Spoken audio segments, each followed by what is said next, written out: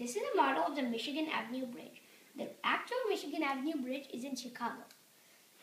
This is a Bascule bridge. A Bascule bridge is like a drawbridge. It can be opened or closed for cars and boats. So now let me demonstrate. First I'll turn it on. So at first the bridge is closed, so cars and trucks can drive across.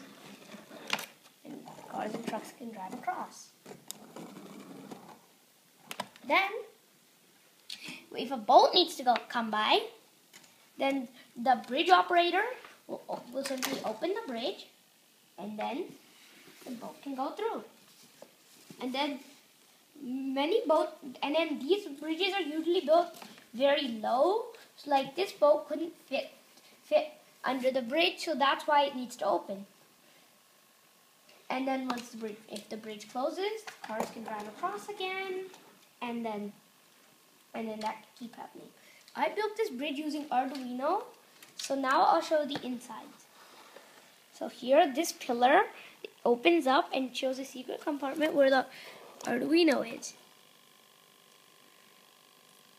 And so as you can see, this is the Arduino board.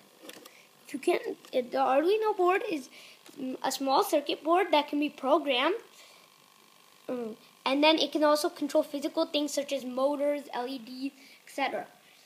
If you want to learn more about Arduino, look at their website. So what I did using Arduino is I connected the Arduino to these two buttons, and then I also connected the Arduino to two servo motors, which are inside, which are right here under the bridge, and then those open the bridge. That's it. Let me show you how this bridge opens and closes one more time. So I can push the open button, and it opens for boats. And I can push the close button, and it closes for cars. And I can open it again. And this can happen several times per day, or it can happen only a few times per week, depending on when boats need to get through. That's it.